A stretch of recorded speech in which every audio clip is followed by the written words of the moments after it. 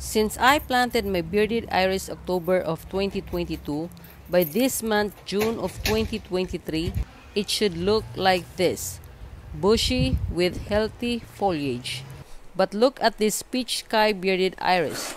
These have few fans or few leaves, and the soil definitely stinks. In today's video, I will show you what to look for to identify bearded iris rhizome rot. This flower stalk is soft and mushy, and if I were to smell it, it's very stinky. So I have to follow all the way down to the base of this flower stalk and check the status of the leaves and the rhizome. This leaf right here is firm, but I still have to take it off to check the integrity of the rhizome.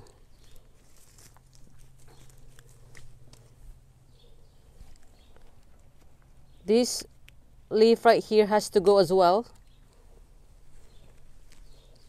So if we take a close-up look of this flower stalk right here, this part here is dark brown and very mushy. So what I gotta do is dig deeper and check the entire rhizome. So if I were to make a decision here, I have to cut all the way down towards the rhizome. So as you can see here, this part here is still soft. If I were to push in the middle, there's some wet spot or some paste that's coming out, which means that I need to cut it all the way down again.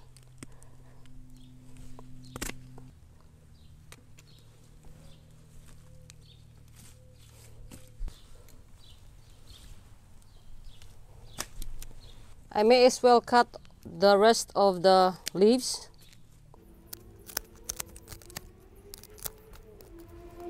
If we take a close-up look of this bearded iris rhizome, this is the mother rhizome and the rest are the baby rhizomes.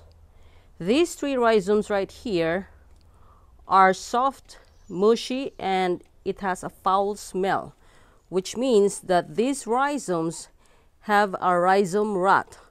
What happened was, it rained multiple times in our area and it's also gloomy. So the soil didn't get a chance to dry off, which causes the rhizome to rot. So I will try to save these two new rhizomes right here. I will cut this in half right in this corner.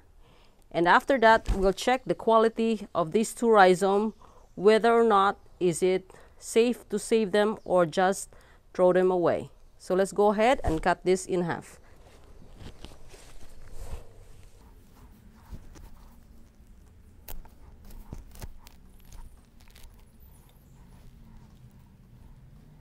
Now by the looks of it, this one right here is firm, even though it has a light brown color, and I think that has to do with the knife that I use. I believe that we can save these two rhizomes. And for faster production of flowers for next year's bearded iris, I'm gonna leave these two together. I'm gonna take as much soil as I can, and that's because I can see a lot of tiny white insects running around, and that has to do with the rhizome rot. When there's a rhizome rot, that attracts a lot of bud insects or pests, and I don't want to carry that for the next bearded iris season. So I'm just gonna try to shake it off. Oops, I dropped the other rhizome.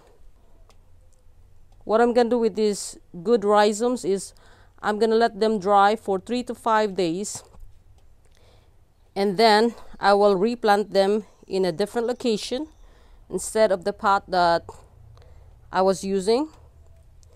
And also, those soil right there, I'm gonna get rid of them, and that's because I'm seeing a lot of tiny white insects moving around the surface, and I don't like reusing those type of soil. I'll let them rest in a different location, and then eventually we'll rejuvenate the soil when the right time comes. So these two rhizomes are going to be saved and replanted soon.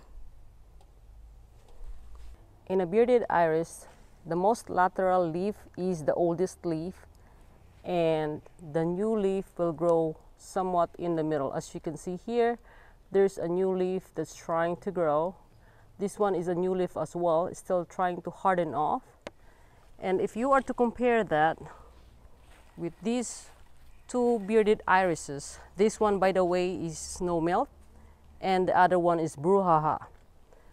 You can already tell that these two bearded irises is experiencing rhizome rot. Why did I say that? That's because a lot of the leaves are turning brown. That's one thing. If you are going to check the base of the fan or the leaves, it's very soft.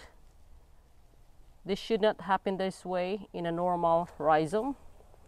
Let's check the snowmelt. This leaf right here, see how soft it is?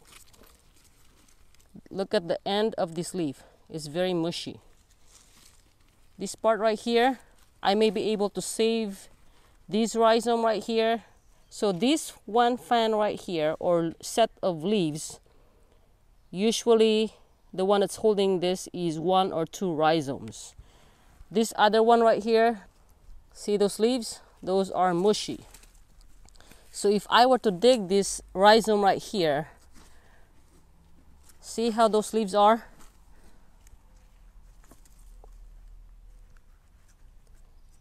I should not be able to scrape the leaves like this, which means if I were to take this off, I need to cut the entire rhizome and get rid of it, because that's the same issue as the other rhizome I showed before.